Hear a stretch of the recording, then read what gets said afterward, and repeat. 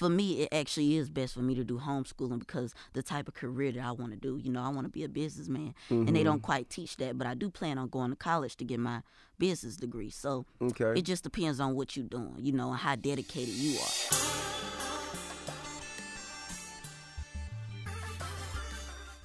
Yes, indeed. So this is expediTIously. I am your host, Tip T.I. Harris.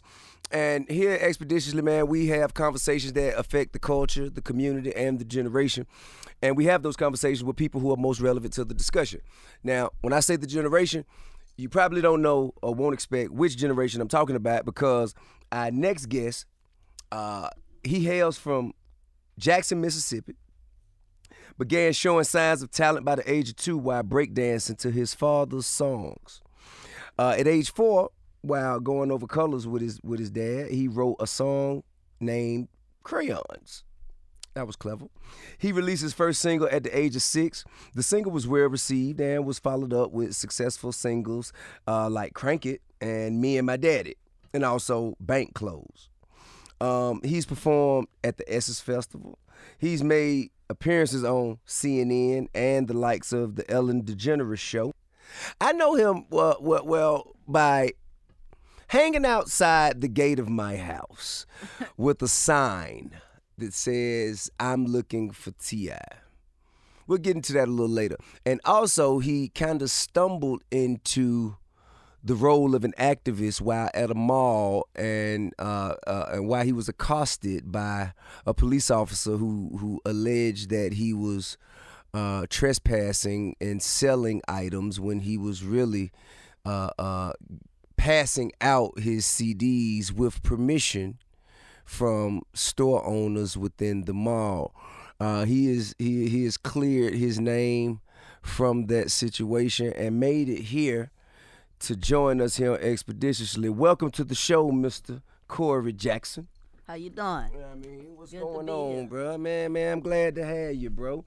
Man, I've known you for quite some time, you know what I mean? And I've known you to be nothing but an upstanding, well-mannered, educated, very well-articulated young man.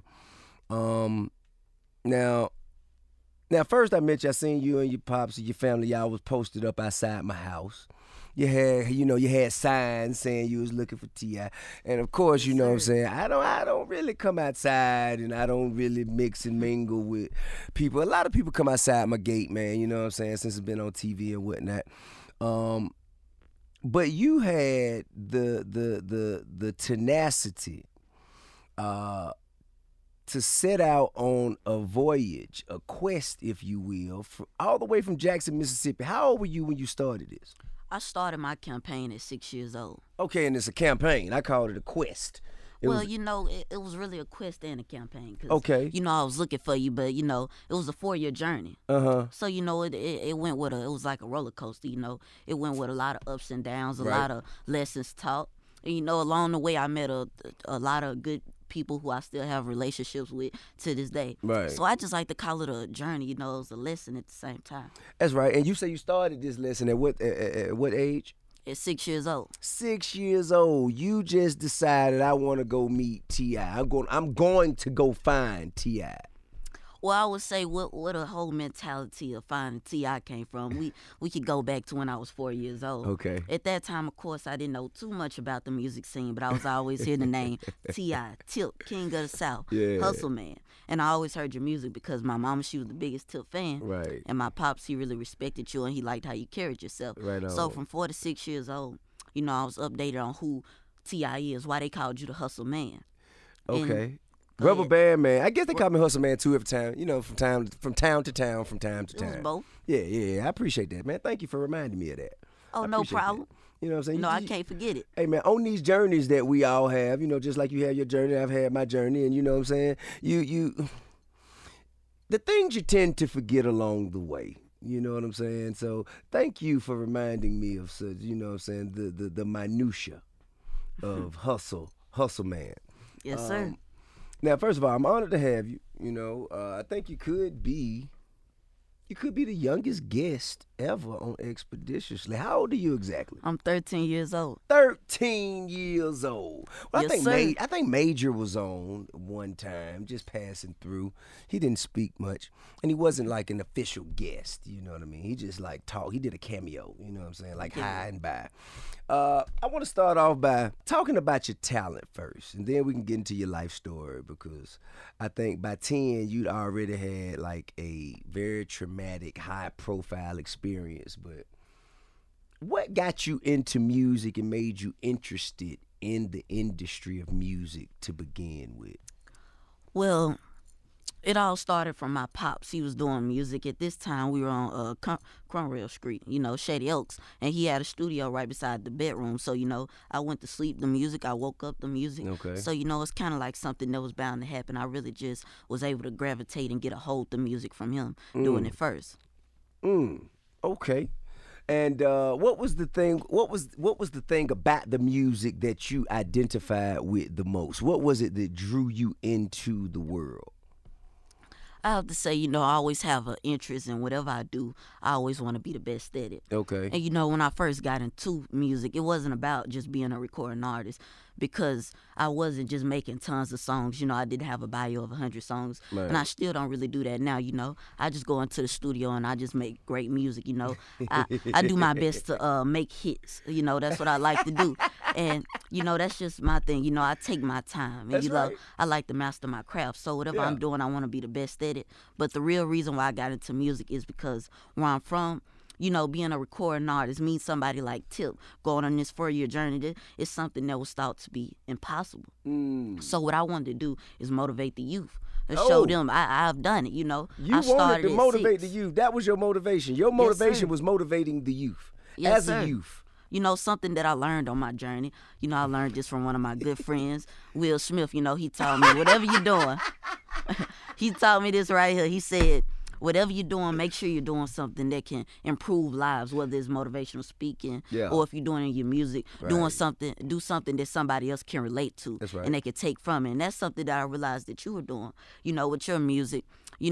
People can go back to your music, even if you're not living through it right now. There is somebody who's living through it, and they can take acknowledgement from what you've done, how you've turned your life. And at the same time, it has done like a trickle effect, like a chain reaction. At the same time, you've improved your life and the people around you. And that's something that I really look up to, because along that way, you've motivated many people. Well, thank you so very much, man. You say you learned this from your good buddy, Will Smith. Yes, sir. Good friends on the legend. Yeah, man. Hey, man, so you found yourself in mighty, like great company.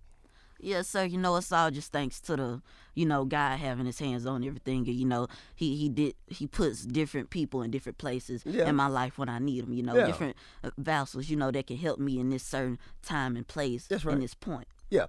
Now, the music, interest in music came before the journey. Yes, sir. So first you had an interest in music, and then you decided, I'm going to go find this guy named T.I. Well, the reason why I did that is because at the age of 6 years old, that's when I put my first song out. Had my first CD. It only had that one song called them Crayons, and I sold 50,000 plus of that. Whoa! You 50, sold 50,000 copies at 6 years old? Yes, sir. But it was from traveling city to city, state to state, just purely hand selling my music. 50,000 CDs, man. That's more than. I mean, look. A lot of people ain't selling. Somebody dropped this week that didn't sell 50,000 CDs. So. That's dope, bro.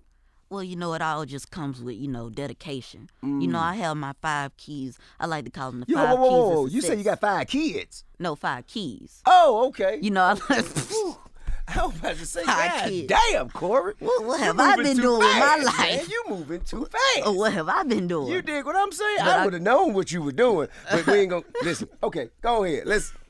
But another conversation for another day. Let's go. I'm gonna keep that one with you. Okay, cool. Yeah, let's. But that's like between I us. said, We're gonna go on, move on to the next. What were you gonna say? But it was my I like to call them my 5 keys of success. It's something that it just sticks with me, and I always abide by, which are hard work, determination, dedication, motivation, and ambition. So, I like to spread those 5 keys and just spread them to different people, and at the same time showing them how I'm using them in my life and what I've accomplished by, following these steps. That's right. And I I salute you, commend you, and I respect you for that, because every time I've seen you, you've always presented yourself as a commendable, respectable young man. And I'm not just saying that because you're in front of me, you know what I mean? Like, I run into little bad-ass kids all the time, you know what I'm saying? And they might have a lot of talent, and they might be very well dressed, but they just little bad-ass kids, not because they have to be, but because they just haven't they haven't chose a different path for themselves yet. See, that's the thing about it. It's all about the environment at the same time. You know, you just got to take everything in effect sometimes. Yeah. You know, that's why I like to motivate the youth, show them where I came from. Right. You know, I came from somewhere, things like what I'm doing right now, sitting at the table with the legend himself, T.I., man, that's not possible where I'm from. So, you know, I'm a living testimony, you could say, you know, of hard work, ambition, following your dreams, you know. Don't just go to sleep dreaming and wake up dreaming. You know, you got to go to sleep dreaming. You wake up, your feet touch the ground, your feet touch the concrete, you know, you got to go get it. That's right. You got to work for whatever you want. It won't come knocking at your door. Ain't that the truth? That's something that my pops, you know, he instilled in me. You know, you want something, you got to work for it. Absolutely. And so, all right, so let's cut to on your journey. How'd you find my house, Corey? Well, you know, 4 years, you know, it was 4 years of a whole lot of miscommunication, a whole lot of people. What was the first stop you made? What was the Because first you was stop? at my grandmama's house too. You went over on Bankhead to that house, and I think you went to my mama's house, and then you made your way to my house. See, I went to a lot of your old stomping grounds. Yeah. You know what I was doing with and the whole... And you took pictures with a sign. Yes, sir. Okay. But actually, at your house, you know, I had to take it a little step farther. Okay. Now, let me tell you this story right here.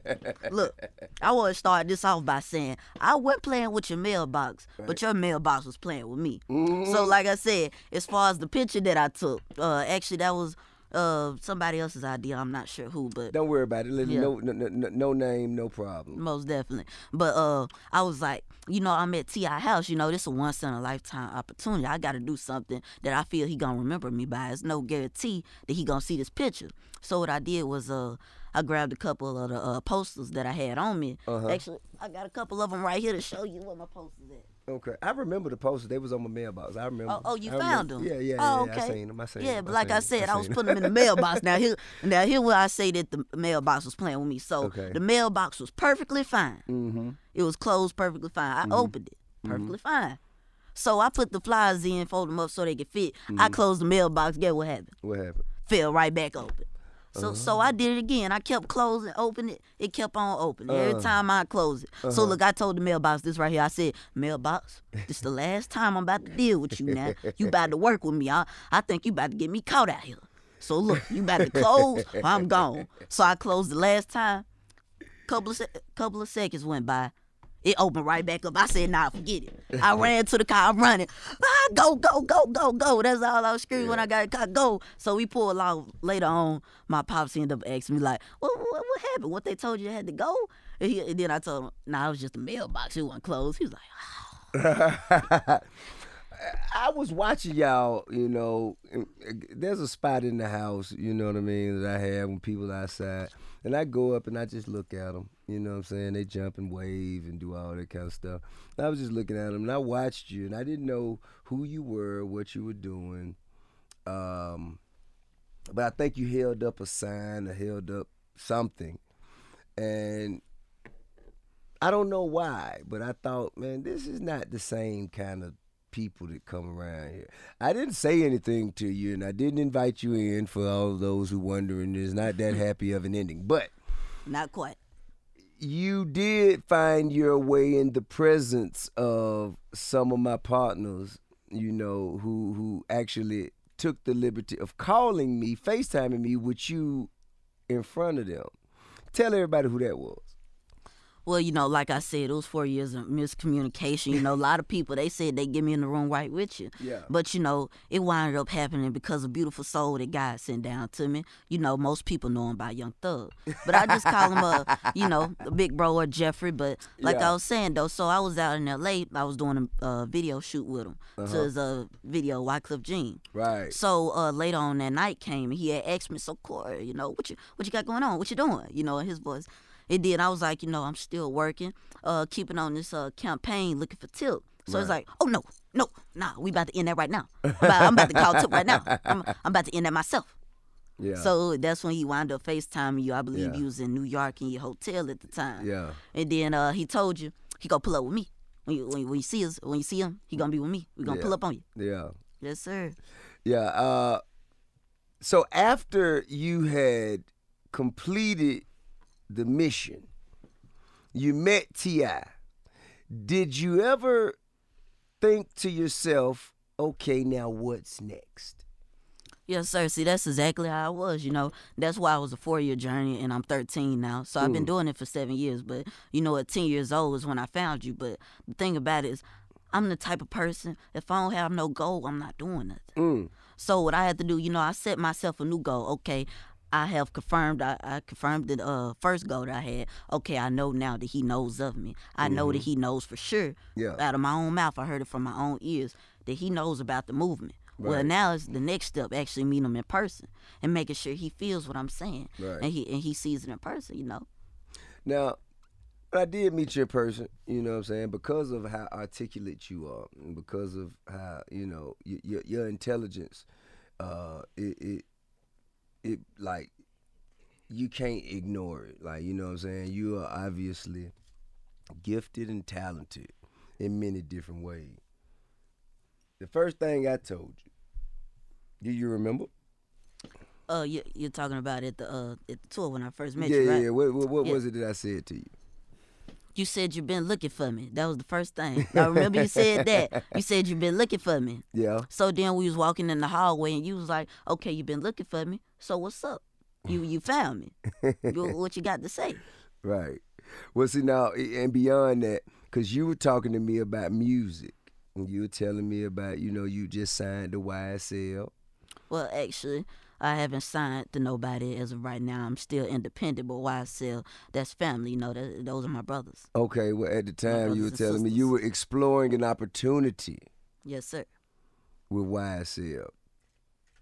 And I told you, man, I'm more concerned with what you were doing academically. Education. With how you were continuing your education. And what did you tell me? Oh, what did I tell you? I remember. Well, let's just talk about right now. Let's talk about your academics right now. Like, what are you doing, like, as far as school is concerned? Well, as far as right now, I've been getting into my history because I want to know more about myself, more about my ancestors. So I've been working on that, and also my English. But my favorite subject overall is math. So I love math. That's just my favorite. Yeah, mine overall. Too. Yes, sir. Math was my favorite as well. But it's real easy, man, to get caught up in the glitz and the glamour of the industry. And this industry comes with a lot of distractions. How do you manage to avoid the distractions while having to be in this environment? That goes right back to one of my keys. One of my keys was, your motivation. And that has to do with the team, the circle that you build. And me personally, I have my pops and my auntie. And those two, they play major roles in my life. And they keep me out of trouble. Right. And they help me stay on the right path. And my pops, he already let me know that the game route, if I really want to do this, I'm playing in the grown man's game. Yeah, that's real. So you homeschool, right? Yes, sir. So you don't go to school like traditional school. So what's a typical day like for Corey? Well, I wake up at 7 o'clock.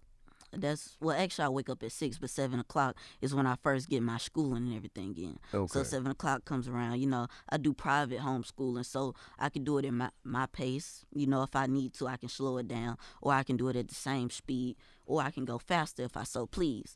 So that's how it goes, and I do K-12. Okay. So that's a normal day for me from 7 to 11. I'm at home doing my schooling, or if I'm traveling, I always have my laptop, because for 8th graders, you don't have any more like textbooks or nothing like that. Everything's strictly online. What? All 8th graders? Yes, sir. I remember like 3rd and 4th and 5th, they'll still hand you stuff that you can textbook right. But from there, everything's just on the computer. So how is the difference in homeschooling from traditional schools? Well, and how long have you been homeschooled? I've been doing homeschooling since maybe the 3rd grade. Wow. At the 3rd grade, I came out of So like North 5 Jackson years. Elementary. Yes, sir. Okay. So what's the difference, the main difference that you can notice? The main difference is, of course, you have more attention because I have my tutor. So, for people, telling, your kid he might need, or she might need some special attention. So that's one up on it. And also, there's completely no distractions with homeschooling. It's just you in the room. Now, what do you think about the social aspect of going to school, having friends and extracurricular activities, sports, art, and just other things that come with going to school that you might not get to participate in because you're being homeschooled? What do you think about that?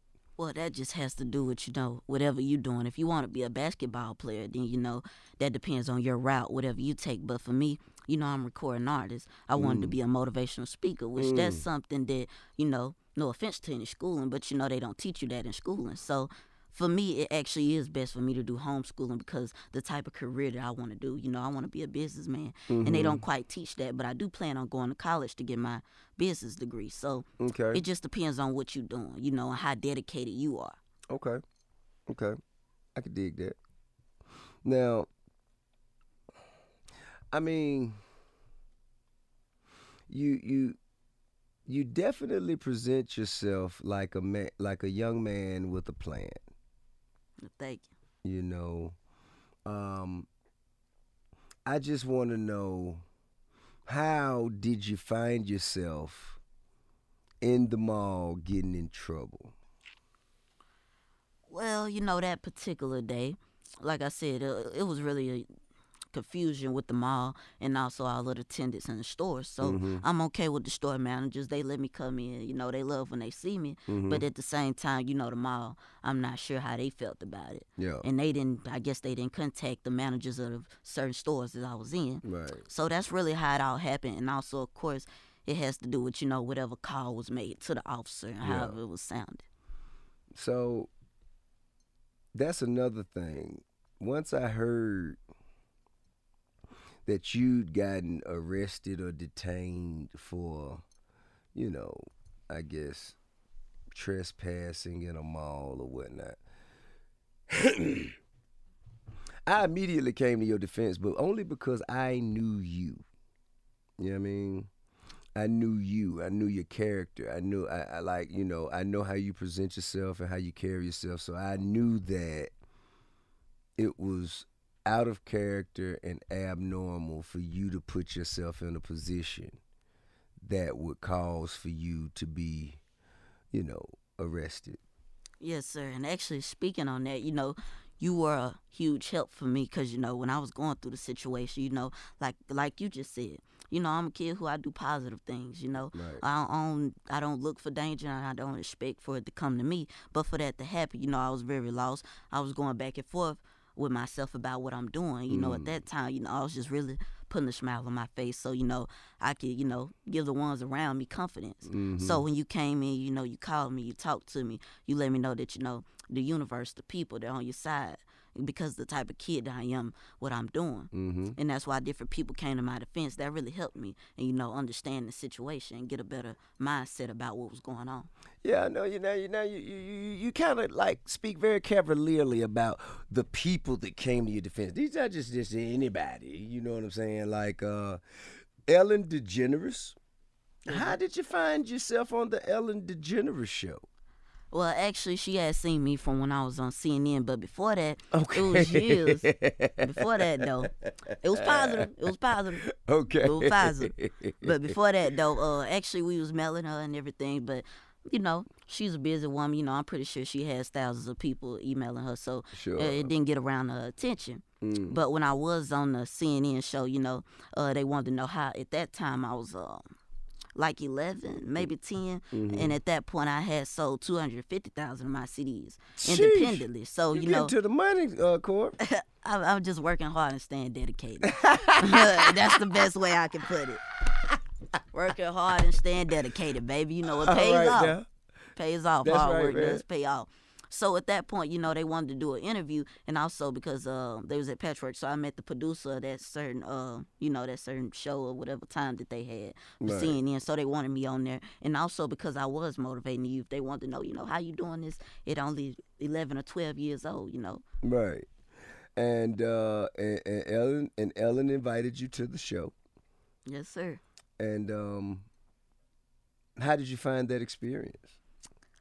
When I was first there, you know, I had to do a reality check. Okay. When I was first there, you know, I had to, hold on, this really the stage of Ellen that I'm standing on, you know, because it's surreal. Oh, yes, sir. It was very surreal because, you know, you get to see, you know, your goals coming true. You know, you get to see what you've been working for, and you see it happening right before your eyes. So, so that was really, you know, that gave me even more motivation. You know, that just put some more fire behind me. Right. You know, that made me think, okay, I done got on here, now it's time for a second time. That's right. I got to give them something else that I'm doing. That's right. So it was a real eye-opener, motivated me, and showed me that all of my hard work, you know, it pays off.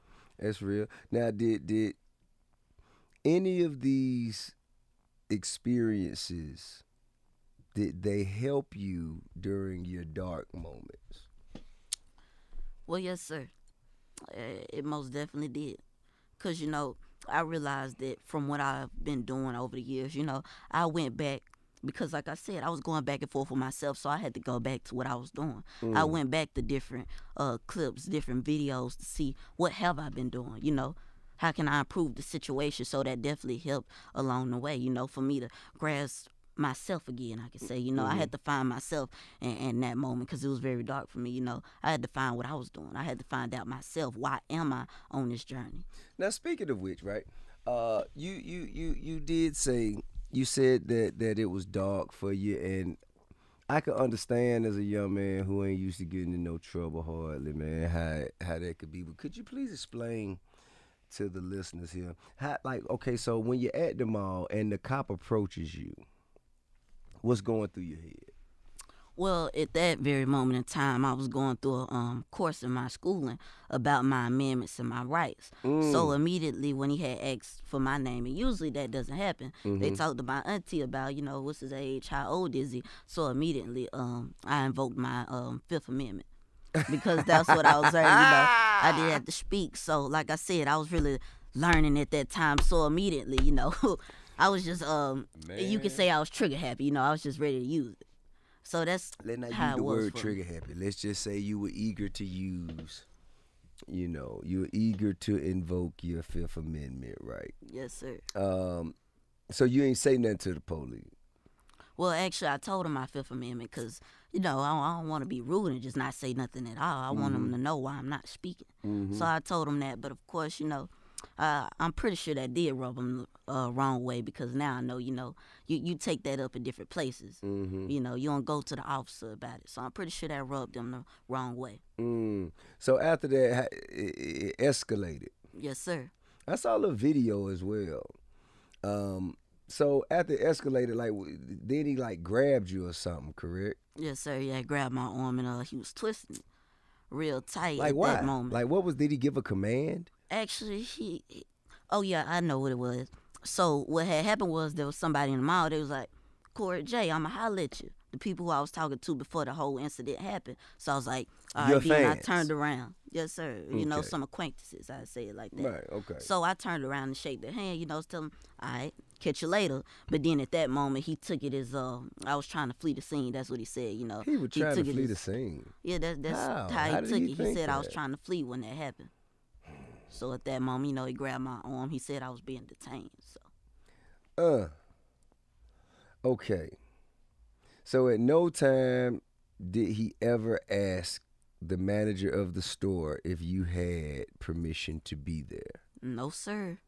Like I said, I just believe that happened to do with maybe the call that he got. So, you know, he probably felt that I was a delinquent child. Well, you know, you never know. Even in having a call made, like, I believe that this the officer's responsibility to get to the bottom of whatever's going on. Like, that's what you're called to the scene for. You're called to the scene. There's something going on. We don't know what. So the police are called to the scene to figure it out. You can't figure it out without asking questions to all of the people who could be involved and have answers. So you were the only person that he was speaking to. Well, first he talked to my aunt, like her name. Then he went to me. Okay. And then from there it was all on me. But he never asked any of the other people. Did you direct them to ask the managers? Well, no, sir, because I really just didn't know how to immediately, take the situation and de-escalate it because, this was my first time. Well, it wasn't my first time because I've had different run-ins with different police officers, but none was like this. Mm-hmm. So it was my first time, in this particular type of situation. Mm. And so finally, you ended up being charged. And what did they charge you with? It was a felony. I remember trespassing, a misdemeanor trespassing too, and they tried to say obstruction of an officer. Obstruction of an officer. And I can't remember my fourth charge, but I had 4 in total: 3 misdemeanors and 1 felony. All right, and so you wagged that. You ended up, presenting your case and explaining to them that you did have a place being there in the mall and that you were not a delinquent. And they basically they gave you something you can handle and said if you stayed out of trouble for a certain period of time that they wash it, right?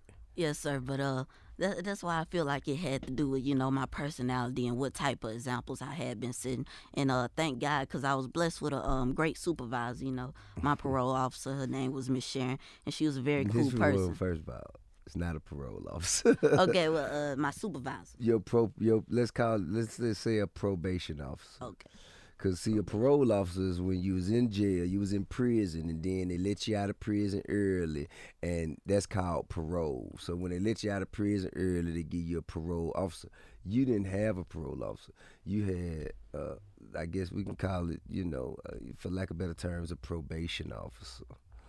So you say she was very helpful in assisting you completing your obligations successfully. Yes, sir. So what I had to do was I had to stay out of troubles for 6 months. Which wasn't a problem. Oh, no, sir. That was easy. Yeah. And also I did this had to do with my education. I was making all A's, so they wanted me to speak to different schools. Oh, you're a straight A student? Yes, sir. Okay.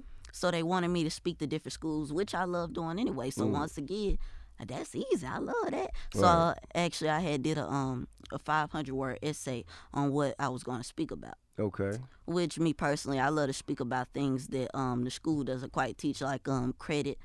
I call it credit education. It's something that I've learned. You're going to need to know about when you turn 18. Financial literacy, basically. Yes, sir. Okay. Now, after you completed that, did you ever get an apology from the officers? Did you ever get any kind of? See, the crazy thing is, I'm such a person, I'm such a kind-hearted person at times, I really just want to get, how what was going through his mind. I haven't got an apology from him. We haven't talked since then. Yeah. But I do want to meet him one day and eventually get, what was going on. What was you having a bad day? We need to get to the bottom of that. I want to figure out exactly what he felt like you was like such a threat. Like why you were so harmful to him or the mall or to the store to where he felt like he had to take that kind of force or immediate action. But the good news is we've rectified all that, got all that behind you. Yes, sir. And now you're back focused on your journey. Yes, sir. I'm going full force. Yeah. So what's next? Well, what's next for me is actually I have my EP that I'm promoting as of right now. It's Big Old Business. Big old business? Yes, sir. Not no little bitty business. Oh, the thing was when I turned 13 years old, it was a new chapter in my life. So I'm like, everything's big now. It's no longer 11, 12 years old. I'm in the teens. It's big old business now. Big old business now. Yes, sir. I got it right here. Okay, let's see it, man. Big old business. Yeah. Yes, you got your briefcase? Yes, sir. Another mink coat. This ain't the same mink coat. This is different. I like to call that my fox fur. That's your fox fur. Yes, okay, sir. Cool, man. Man. I can dig it. And it has 11 songs on it. Got 11 songs on it. Yes, sir. So what's next is I'm gonna be shooting a couple videos from the songs, the singles on there. How many of these you done sold? You done sold 500,000 of these yet? Well, actually. Now at 13 years old, I've sold 350,000. You sold 350,000 of the entire discography that you've put out. Yes, from sir. Different so far. CDs. Yes, sir. That's my 7th. This is I sell it for $10 now. $10 now. Yes, sir. You stepping on up there, man. Yeah, that's so. Wait a minute, let me see. I'm gonna go and buy one from you. You want to know the funny thing about that, Mr. Tip? What that? I just thought about it when you said that. You know, when the very first time we ever met each other, it was at Callaway High School. Okay. You was coming to receive the key to my city, Jackson, Mississippi. I remember that. And you was doing a motivational speaking run. So, like I said, you came to Callaway High School, which is a high school that my auntie and my grandma worked at the time. Okay. So, you know, I was able to get right on stage with you. You know, I was to the side, though. I was on the right-hand side. You was in the middle giving you a speech. Okay. So, right before you got done, you didn't walk off stage just yet. Mm-hmm. But at that time, you know, it looked like you had the whole chef department with you. Maybe I might just be over-exaggerating. Maybe 1 or 2 went there. Hey, man. But you was well protected. Well, actually, they was there for y'all. Oh, they were?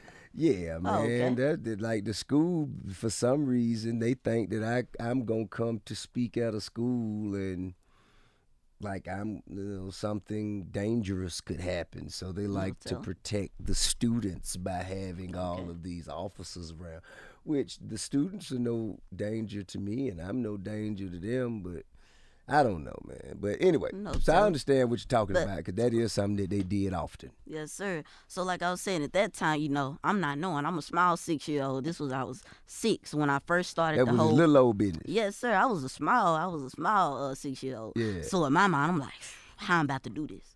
You know, so ended up, before you walked off stage, I closed my eyes and I took a shot in the dark. So I spent the round with my eyes closed. I said, excuse me. So I opened my eyes, looked up. It was you. It was Tip, T.I. Harris. It was him. It was Mr. Tip. So I got there with my presentation. I told you, and it's $5 if you like to purchase it. And you hit me with the $1 million smile. And you told me, I don't got no cash on me. So I tried to tell you, I accept credit and debit. But everything, for that split moment that I told you the presentation, it was like everything just slowed down. Yeah. But then as soon as you said that, everything got to moving, everything went full-fledged. So I'm just like, hold on now, that's $5 because you get walking because I ain't get to tell you. I owe you $5. Oh, we going to put that behind us. We going to put that behind us. I don't want to owe you no money. We going to put that behind us, though. You know what I'm saying? Here you go. Okay, I got you some change. I'm going to give you change. Give me my chain back. I got you. I'm going to put it right here so I got you. Yeah. But like you can give me my 10. If you just give me my 10 back that I gave you. Well, then technically I would only be getting $10 then. No, see, because you got a 20 over there, so you give me my 10 back, then you only owe me 5. You know what I'm saying? You say math your favorite subject. You say math your favorite subject. We'll do it like that. Now, you know what I'm saying? I'm pretty slick too. You know what I'm saying? Hey, we gonna do it like that. I ain't the dullest knife in the draw now. You dig what I'm saying? Let me ask you this. Who's your greatest influence? No hesitation, most definitely my pops. That's dope. What is the most valuable piece of information that you think you've received from him? I think it has to do with, really, along this way he's taught me, you have to understand that whenever you're doing something outside of the box, not everybody is going to understand. Right. Because, this world is really designed for, you to stay in the line. That's so right. whenever you're stepping out, some things going to happen, because not everybody is used to that. So he let me know, not everybody is going to understand your vision and take it, they're not going to take care of it just as you are. So, you got to watch your team, the people who you surround yourself with. So that's the biggest advice I would say he's gave me, that can go to a lot of different people. That's what I mean by, improving lives. Right. That's a piece of advice somebody else probably might need. Man, I think that's dope. Now, let me ask you this. Another thing I've always encouraged you to do and I've always asked you about is what do you read? Well, what kind of books do you read? What interests you? I have my personal favorite is the genre of business. Because, that's stuff that I like to learn. So, like what? Like, what's your favorite book in business? My favorite book is the one, he's on Shark Tank. His name is Damon John, I believe. Yeah. And he has a book, which one is it? Rise and Grind. Gotcha. I love that book, that's my favorite. I'm still reading it as of right now. Okay. But I like what it has taught me so far, Like it's what? Tell me what you learned from that. What I love is how it's telling his story and at the same time different people's story of how they made it, the dedication that they they've put into their craft. So what I learned from it is, these people, they put so much work and determination into what they're doing. I got to step up my game. I mean, man, I think that, as you recognize the need to step up your game, I think that you also inspire and motivate others, young and adult, to step their game up as well. You also took advantage of the opportunity to raise some money. Yes, sir. It was actually, that's another reason why I was on the Ellen show. Okay. Because it was my 10K giveaway. And it was a non-profit organization. It's called If I Can Do It, You Can Do It Too. It's my own organization that I have. And at that time, it was maybe around November, December. So I was helping, the less fortunate children, homeless families, for Thanksgiving and Christmas, giving them free toys, gifts, clothes. So it was $10,000 worth of, just helping the community and improving different people's lives however I can. We fed a couple of families for Thanksgiving. That's dope. Well, how has it progressed? How's that campaign progressed? Oh, it's progressed a lot, and I'm still doing it. And as of right now, I have my intentions set on what I want to do now. I did a 10K giveaway, then I want to do a 20K giveaway now. Okay. So I'm working on that. I always want to step up my game every time I'm bringing something new to the table. So that's what I'm working on as of right now with my foundation. Man, that's fair. I think that you're an excellent example for the next generation as to how you can follow your dreams but not have to try to conform into whatever is society's standard. You know what I mean? You're still very well behaved, very well mannered, very articulate. You still care about your education. You still dedicate yourself to your grind, whether that's schoolwork or your entertainment. And I really just want to tell you to keep up the great work. I'm extremely proud of you, man. I think you came a long way. I appreciate it, but I got much more planned that I want to do. Yeah, absolutely, man. You know what I'm saying? When you get there, man, I'll be keeping the champagne cold for you. Don't even worry about it. Now, and another thing that I really, really love, man, me and your pops, we speak often. And I really love the bond that you guys have. Tell me, what do you think is so special about that bond between you and your pops? I have to say it's because, a lot of, it's like, we go hand in hand, At the same time, I'm learning something new. He's learning something new at the same time, but he's teaching me, and he's giving me all of his knowledge. So at the same time, I can be the best of me. And eventually, one day I want to surpass my pops. So I think that's what it is, he's learning every day, and he's passing it on to me, and I'm learning at the same time. So, I love my pops, and I love learning from him, but at the same time, I'm just so ambitious about one day being better than him because he's a mastermind. You seem like you're ready to teach. Yeah, I'm still learning. I'm still in my learning courses, but with the whole I'm looking for T.I. campaign, I had a marketing plan behind it, and actually I have. Okay. Go right here. Let me see this. So yeah, see, I'm looking for T.I. That's an old one I had. You can tell that's from years ago. Collector's item. But then I have bigger ones, for adults. So, you got big one. Who is this? Oh, that was me. That was a long time ago. Okay, that was a long time ago. Okay, got you. And then this was my pops, a while ago, but let me see it was for adults and kids. But he was the one, I came to. How much of these? How many of these did you sell? Well, actually, as far as that, we didn't get right on that because I wanted to meet you first. Okay. And I wanted to show the world. Then we was gonna get on it. Okay, gotcha. Yes, sir. What? So from that, I came to him about, I want to meet T.I. He's the hustle man. I'm the hustle kid. It only makes sense. But like I said, he's such a mastermind about it, and he always reminds me, grown man gang, So he was the one who's like, okay, well, if you want to do this, I'm behind you. He behind whatever I'm doing. But, we gonna come up with a marketing plan behind it. Because whenever you're looking for somebody, you gotta have your foundation. Yeah. What you're standing on. So we came up with the I'm looking for T.I. shirts, and that's just why I say one day I want to be better than him. One day I want to think ahead of the game, just like him. Right. That's dope. And you got your pops here. Hey, pops, come on, come. Let me ask you a question, man. Yes, sir. If what's up, bro? What's going on? What's up? Love. Now, listen, man. Did you teach him this shit, man? Like, for real? I just want to know, like, dead ass serious. Is this something that kind of like you, like, how did this take place in such grand fashion, the way it's presented? Like, how, you know, how did we get here? Like, you know what I'm saying? When did you recognize something special? Well, I recognized something special at 4 years old. You know, when he was break dancing and you know, on the beat and listening, always bobbing his head to the music.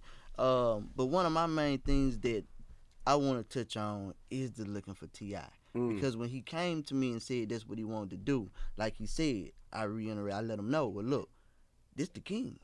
You know what I'm saying? This my generation. You know what I'm saying? I grew up on T.I. You see what I'm saying? Right. And I know when you come in at a man of that standard, you know, it's you gotta, who are you? Right. You see what I'm saying? And so it's like you gotta be like when you come at him, you know what I'm saying, then he need to respect you for something. He need to know. So you don't just need to go saying, hey, you know, I'm Corey J. Work. Like, we gonna come up with a plan to work. Yeah. Like, the looking for T.I., it wasn't like we wanted to directly come at you. No, it was I wanted him to work. Right. Work his way to get your attention. Right. That's what you do. And that's what was so important to me. That's what I instilled in him. You know what I'm saying? Work. Right. Hard work, dedication mode. You say you want to meet T.I.? Yeah. Work. Right. Dedicate yourself. Master the craft. Don't just, I want to meet T.I. and think, well, I'm finna go meet T.I. But what if you see him tomorrow and you take a picture with him? Okay, so what? What's after that? Right. You took a picture with him, and you know, so that's just what I want. I always wanted to instill in him, teach. I'm proud that we're here today. Right. Because even I did music when I was younger. Right. You know, I never got a chance to sit at this table. Right. So what he's doing, he already, like he said, he already surpassing me. You know what I'm saying? So I'm very proud, and I'm just proud that he actually, you know, he started this at 6. He 13 now. He met you when you was 10. Yeah. And it still show it don't happen overnight. Right. Because he 13 now. Right. So he met you at 10. It still take 3 more years before this still happen. And I just hope every youth, no matter what age, that you can look at what he did, what he accomplished from 6 to now, and everybody can take something from that and say, hey, you know what I'm saying, I got a dream, I'm going to go forward. I think you did a jam up or just a splendid job with instilling like just some moral standards and respect. And I mean, you know, you could just tell that he's a well-raised young man. You dig what I'm saying? Appreciate it. But what happens when like Corey get in trouble? Like, when is Corey, like, what kind of trouble is Corey? Because it got to be every kid. Ain't no kid perfect. You know what I'm saying? I got 7 of them. Every last one of them, even Major.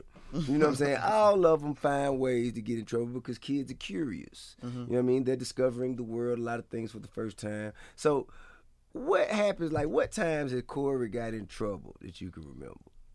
Oh, man, Corey really don't get in trouble. I don't. He got a problem sometimes not listening. Okay.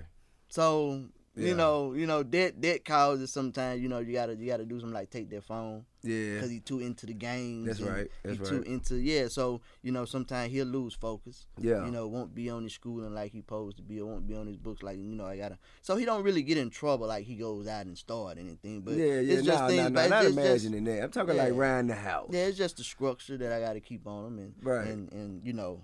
I do that by, like I said, taking that phone. That it ain't much you gotta do. That the main distraction. Yeah, you take the that phone. The phone is the main distraction. Yes, sir. Yeah, and you got brothers and sisters? I have one younger sister. Her name is Zayla, and she's 6 years old. Okay, dope. Is she following in Big Brother's footsteps? Funniest thing is she want to be just like me. Let me tell you this story. So one day, so she told me she want to be a rapper too. Okay. Right now she doing cheerleader, but one day she told me, I want to be a rapper just like you, bro. Okay. So I told her, well, actually my pops asked, when you gonna start, bud? And then she was just like, oh, I'm gonna start at 6 just like my bro. How old is she now? She's 6 right now. She been freestyling the beats, you know. Okay. She made it come true. I'm just watching it. That's what's up, man. Well, hey, listen, I thank you guys for coming. Again, I can't express enough how proud I am to see you guys come from outside of my house. you know, all the way, you know what I'm saying, touring with Young Thug, on CNN, on the Ellen DeGeneres show, and consistently building a platform for yourself. That's commendable and respectable. I appreciate that. You know what I'm saying? Now, what you may appreciate here, at expediTIously, we have a tradition. The tradition is that we do a word of the week. Okay. Yeah. Now, the word of the week is usually indicative of the discussion or the guest that we had. Now, the word that I chose today, because you were the guest, this is a word that I chose just for you to suit your particular position in this industry and who I believe you to be. That word is anomaly. Anomaly. You ever heard that word before? I'm going to have to look it up. No, I'm going to tell you what the definition is right now. Okay. Anomaly. Something that deviates from what is standard, normal, or expected. A person who is unusual. So I use it in a sentence simply because I know people who listen right now, they won't want to go to work, go to school, and stand around the water cooler at the lunch table. They're going to want to use this word like they knew it their whole life. And we're going to let them do that, Corey, because that's how nice and that's how cool we are. You know what I'm saying? No, it's all about taking something from the next person. You understand? We're going to fill up their cup right now. Let's do it. So we're going to use it in a sentence. Corey, also known as Lil C Note, is not your ordinary young man. He's done more than some people twice his age, and he is nothing short of an anomaly. Oh, yeah, I love that sense. I'm be using that all the time. Well, listen, Corey, man, thank you. But look, though, Mr. Tip, you know, before I get out of here, okay, I want to share this story with the people. Come on, let's hear it. You know, this will be my first time ever telling this story, and it's something that I'm very, very passionate about. I've never told it to nobody. Let's hear I it. wanted to say it right here today.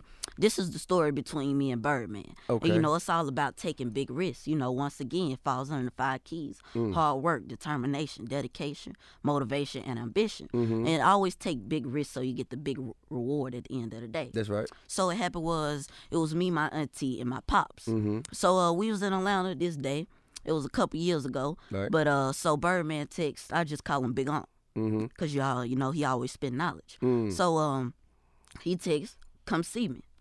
So it was some real decision making that went into if we gonna go out there or not. Because, you know, we didn't have the money to just be going to Miami, right, to be flying. We already knew if we was gonna go, we was gonna have to drive. And I want to mind you this. This was the day before New Year's Eve. Damn. So what room do you know that's gonna be open in Miami if Not you didn't many. already book it? Not many. Unless you're going to the overly expensive. Right. And once again, we didn't have the money like that. Right. So of course we some risk takers. So we go. We lace our shoes up. We ready to do it. We get down muddy if we have to. That's right. So we go to Miami. We arrive on New Year's Eve. Okay. So I text him. I'm like, we out here. He texts back, bet. So later on that night, we found out that he had an event on Ocean Drive. So my pops, he went out and he chopped it up with him. Mm-hmm. They talked to each other. So he wound up saying, come see me. Come to the house tomorrow at New 3 Year's or 4. Day. Yes, sir. Tomorrow is going to be New Year's Day. Okay, so he basically said, holla at me next year. Yeah, that's basically what he said. Right on. So, yeah, so, of course, you know, us, we like, okay, let's do it. Bet we stay out here New Year's. It's all good. It's going to add up at the end of the day. So, New Year's come around. And at this time, actually, like I said, once again, no rooms was booked. So for New Year's Eve, we actually had to sleep in the car, and then we freshened up that morning at a truck stop. So this is what I mean by nothing just happens because, you know, he said, bet, you know, you just going out there. Right. But, you know, you got to take risks, and It's you a got to be struggle. willing to sacrifice at the same time. Right. And this is why I want to make sure the youth hears this, so they know the struggle in between. And, you know, that they don't just think that it's just an overnight process. So they see that the fur and the change don't just come overnight from it. This came from hard work. You dig what I'm saying? This came from pure hard work. Okay. So continuing the story though, so it's New Year's. Okay, we wake up that morning from the fresh up truck stop. So we get out. I text him. This round, actually, I text him around 3 or 4. So I text him, texting Birdman, no Birdman. He probably ain't up yet. Oh, he probably is, no telling. Yeah. But like I said, he's a real busy New man. Year's Eve, man. Yes, sir. Oh, no, this was New Year's this day. No, but this is New Year's Day, but following New Year's Eve. It was sir. a lot of, I'm going to give you another word, debauchery that would probably taking place, and it was late nights, it led in the early mornings. So, but I understand. I can dig it. So let's continue. So, he's a real busy man. So, I just discard. I say, well, I'm going to have to put my full foot forward. And that's why I came out here. I'm not just going to come out here. So 5, 6 come around, still no Birdman. 8, 9, no Birdman. 11, 12, still, guess what? Midnight. No Birdman. What? So, like I said, at this point, me and my auntie and my pops, we like, okay, he a busy man, that's cool, but at this point, we got to take matters in our own hands. Yeah. We came out here, we not just going to come out here and get nothing accomplished. Okay. That's not the mission. Right. So that night, midnight now, we just keep doing our research. Me, my auntie, and my pops, we looking up where Birdman house at. We on Google. We on YouTube. Man, y'all need to open up a private eye firm if this don't go well. I'm talking about. And as always, I always find my man. So, so like I said, I always find my man. So we kept on doing the research, and we found out the area. Man, I hate to owe you some money, Corey. I'm telling you. So we wind up. We never got the direct address of where his house was, of course, because security reasons. So we never got security. The direct address, but we knew about the area because we were seeing the videos. We like, this the area it's in. We done crossed this bridge tons of times. So his house really is like an island, just like you say, Stunner Island. That's how it is. It's right. It's like a bridge. I don't want to give too much information, but it was a bridge. So we rolling down the bridge, and we looked to the right. So from the videos that we seen, we already knew kind of what the back of the house looked like. But what put the cherry on top is that we seen the red lights. So he had red lights at the back of his house, and we seen it from the videos that there's red lights in the back. So everybody like, that's it. Gotcha. That's the house. That's it right there. So we in the spirit of the story, let's just change that. You know what I'm saying? So pull up the red lights. Okay, go ahead. So we go back around the bridge, but this time we go on his side where the house is for when we want to turn in. But let me tell you this right here, like once again, and I just want to say before I even get to this, this section of the story, this part, God was with us, God was in the car. God was taking the wheel the whole time. So we stopped, we parked up because we seen the security gate, but it wasn't no security, I can tell you that much. It was some police officers, real deal. Miami police force, they was in their police cars. Nobody was at the booth at the moment. But, we couldn't just go through there. It's a gate. We can't just come through police officers. Right. So we park up. Eventually, once again, God, a car come around, they come around us and they turn in. So we like, oh, they just turned in. Let's follow them. Let's go behind them. So we get directly behind them. And then they put the code in or whatever to get into their neighborhood. So they go in, gates go up. So we just like, in that split moment, we like, push the gas. We got to go once again. Just go through the gate. So my pops, he pushed the gas. He going through the gate. I almost just went down on the car. It actually touched the car at one point. But then it eventually lifted back up. So we sped through. We made the right. And get what? My pops couldn't even focus on driving. Everybody looking back. Everybody looking back because we just already know them. They about to put their lights on. I know I ain't just put no code in that gate, and they know we didn't neither. So what happened? Everybody looking back, and what we did was we knew the side that his house was on. So we hit a U-turn, winded up the guards. Nobody, I guess they didn't see us, or they was in their phones or something. Nobody came. So once again, just God, he showed up and he showed out, baby. So what we did was we knew the street, we knew what a house was. So we stopped for a little second. It's somebody dragging. It's a gate. First off, it's a gate at the house. For his house. So somebody bagging out of the driveway. All right. Somebody bagging out. The gate's open. So we like, the gate's open. Go. So me and my auntie, we hop out. And we go into the gates, the gates are closing right behind us. All right. This like a movie scene. Okay. So we walk up, eventually, rest in peace to CeeLo. He was a good friend, Damn. Whenever we'll come around, he treated us like family. So rest in peace to him. Right But on. he was at the door and he was like, hey, he must have thought that we was just some kids lost in the neighborhood. So he's like, hey, y'all gotta go. Y'all can't be in this yard. Y'all in the wrong yard. Y'all gotta go. And a real stone tone. So, stern tone. There you go. That's what I was looking for. So he like, we gotta go. So we like, this Corey J. Hey, CeeLo, I'm Corey J. He like, nah, y'all gotta go. Nah, it's me, Corey J. And eventually he like, oh, who you say? You said Corey J? We like, yeah, it's me. It's the face. It's the face. So he like, oh, okay, it's y'all. Never mind. All right, hold on. Y'all wait right here. Let me go in the house. So he wound up checking with Unc, he checked with Bird. He go in. Eventually he come back out probably like 5 minutes later. He come back and he like, he sleep. But he said, meet him at the studio, Meet him at the studio probably like 1 or 2. We asked him what time. He like 1 or 2. So we like, okay, at that point, there's nothing we can do if he sleep. So we walk out the gates opening up, this time us coming out. That's right. So we go back to the car. When I say, I probably just touched the door handle. I ain't even get in. Bing, bing, bing, bing, bing. My phone blowing up. Somebody texting me. It Birdman. Oh.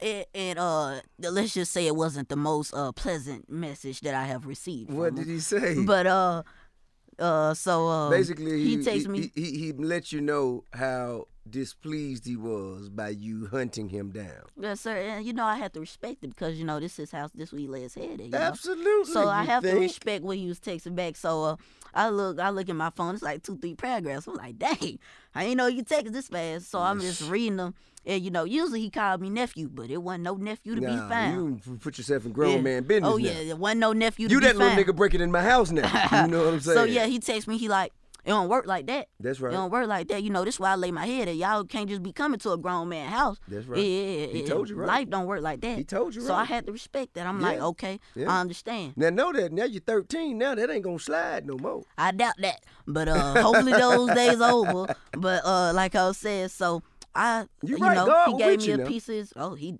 most definitely was. Yeah. So he gave me a piece of his mind, and I responded back. I understood his message, and I gave him a piece of mine. But in a very respectful way. It was very respectful. So I'm like, okay, big uncle, I understand what you're saying, but you got to do stuff you ain't never done to get.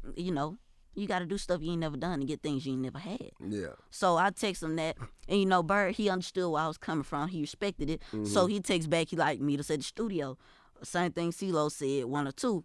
So I think his timing is great but horrible at the same time. Terrible. Okay. In a very nice way. So 3:45 come. It's 3:45 a.m. 3:45 in the morning. 10 years old? I was but it was New Year's, so I was good on schooling at that time. But 10 years old, you up 3-4 in the morning at the studio. I was like 10 or 11. 10 years old, you waiting on Birdman at 3 and 4 in the morning. Yes, sir. So 3:45 come around. He finally texts. And this is the thing, like I said, I'm like a bounty hunter. I always find out what my man is. So he texts the studio, like the address, but guess what? We right around the corner. We already know the studio. Yeah. So we come in, we right at the gates. It looked like nobody was there because how secure it was, but the gates opened up. We told him we was with Birdman. So eventually I get in. I meet up with him, shake hands, but he had to go into the studio because he had his artist. So, he was working with his artist. 6 in the morning. 6 in the morning coming around. It's 6 o'clock in the morning. He finally come out the studio, and then I understand. He like, I'm real sleepy right now. I stayed up late. I had a lot of stuff going on. I'm sleepy. Let's meet up tomorrow. So at that point, going through my mind, I'm like, okay, tomorrow, but hold on. What tomorrow at? Tomorrow ain't guaranteed. I ain't got tomorrow. So I stand up and I look him in the eye. I let him know, big unc, I gotta talk to you right now, Bird. Did you stand up on something to look at me now? No, sir. I was just. Okay, you looked up. Birdman. You looked up. Look, Bird. Your neck muscles. Yes, sir. You use your neck muscles. I was flexing them real good. Gotcha. All right, cool. But I was just like, yeah. I looked him in the eye. I'm like, no, we got to talk right now. I need to talk with you real quick. So, he looked me in the eye, and he like, shoot, let's do it. So we go into the hallway of the studio, and, I really broke it down to him. I let him know what was going on. I told him to struggle. I told him, I understand. I love to come back tomorrow, but I ain't got tomorrow. We been sleeping in the car. We washing up at the truck stop. We ain't got no hotel, nothing. We just sleeping in the car. We running low on money. We might just run out of gas. Yeah. We ain't got tomorrow. Tomorrow ain't promised for us. Yeah. We might just get stuck out here at the truck stop. And then what happened? So we go back. It was only like a 30-second to a minute conversation real quick. So we go back into the room. He go immediately to my pops. He like, what y'all straight? Y'all got a car? What y'all need?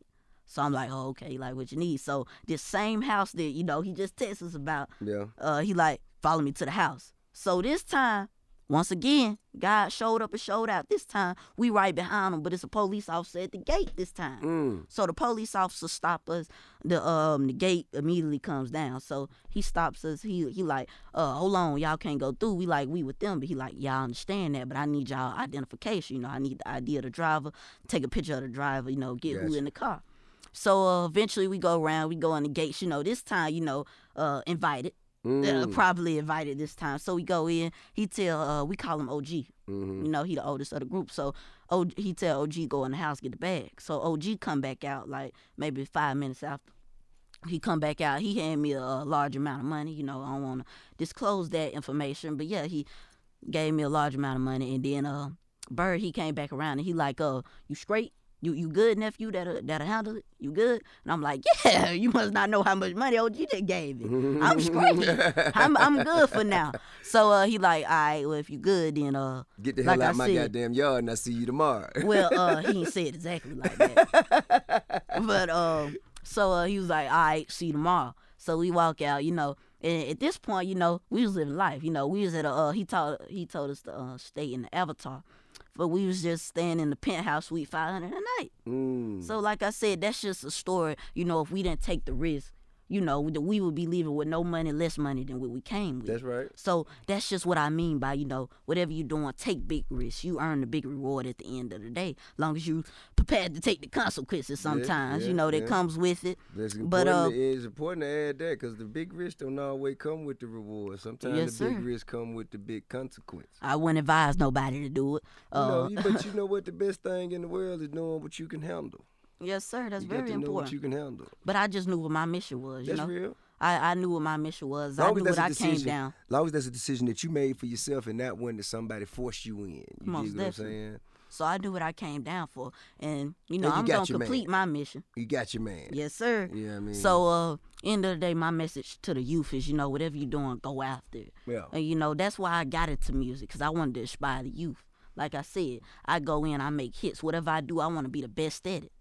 And at the same time, I want to motivate the youth at how I'm doing it. Right. Show them how to do it. So, once again, just follow the 5 keys. Hard work, determination, dedication, motivation, and ambition. Man, I appreciate you for putting everybody up on game, young No problem. You dig what I'm saying? You've been nothing but an example of respect and intelligence and talent. Yes, and dedication since I met you. And I think the generation is lucky to have you, bro. And I appreciate you for no longer camping out in my front yard. And now that you have, you know what I'm saying, have graduated from, you know, breaking into private gated communities without invitation. Now you have your own gated community and you can stand behind the gate and maybe you'll put a little motherfucker out of your yard one day. You know, I'm just working on it. You know, right now the next step is being invited, you know, properly announced. You know, I'm making acquaintances and you know, I'm working on that step at this point in my life. Well, I tell you what, brother, you have an open invitation here at Expeditiously, man. Thank you, man. All right? Yes, sir. Thank you for having me. You know, love and respect. You know, oh yeah, Mr. Tip, one more thing I want to tell you is, you know how y'all always, you know, I'm always talking about the table. You know, you always ask me, one day you ask me, so what's this table y'all always talking about? Is it glass? Is it round? Is it square? Well, I like to tell you that this is the table right here I've been talking about. You know, I'm proud to announce it right here, baby. This is the table. Yes, sir. Well, you made it, brother. And I appreciate you, man, for more than anything, I appreciate you for being daring and brave enough to be you and not trying to be what nobody else wants you to be. Just continue to be you, continue to follow your path, continue to follow your dreams, your passion. Listen to your pops, trust your heart, and the rest will fall in place, all right? Yes, sir. And I catch you, man, when you're 3.5 million. You know what I'm saying? Don't forget about me now, okay? Oh, yeah. All right, cool. You know, you was all the way along the way. Yeah, man. Yes, hey, man, I've thoroughly enjoyed you as a guest, man. I can't wait till you come back again, okay? Can't wait, too. All right, man. This has been Expeditiously. Watch your favorite episodes of Expeditiously right now on the Expeditiously YouTube page.